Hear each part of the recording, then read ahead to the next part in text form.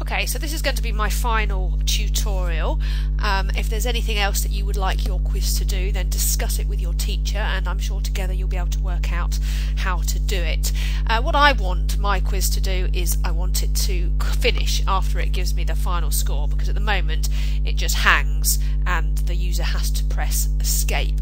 So I'm going into the Visual Basic Editor, and yeah, I need to create a subroutine which I am going to call close it. So, and how you do this is you type, actually I'm going to get my capital letters in the right place, slideshow, Windows 1, because we've got one slideshow, and view and exit. There we go.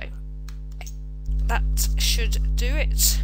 That is now a subroutine close it, and where I want that to activate is after it's shown me the final score.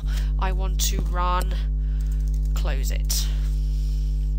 Okay, so that's that. Hopefully now, and I might run this all the way through to see if it works. No, let's test that from here.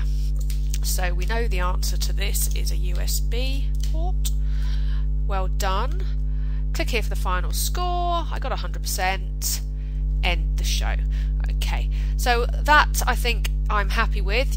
There's obviously lots and lots you can do with the appearance, etc., but the basics are there for your PowerPoint show, your PowerPoint quiz.